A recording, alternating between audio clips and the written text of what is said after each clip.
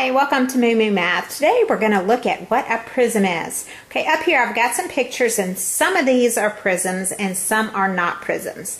Okay, the definition of a prism is a three-dimensional polygon that has two parallel bases. So two parallel bases, and they're named by the shape of the base. So let's look at our pictures. Which ones of these have parallel bases?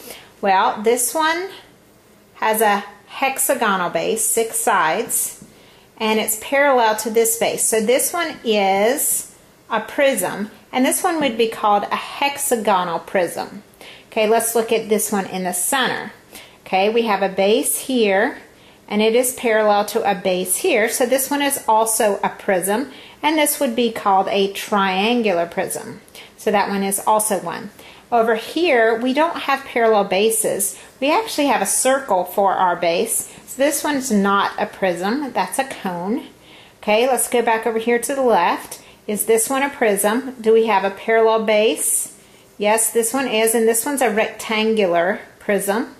And then this last one, does it have a base parallel to this one? No, so that one is not a prism.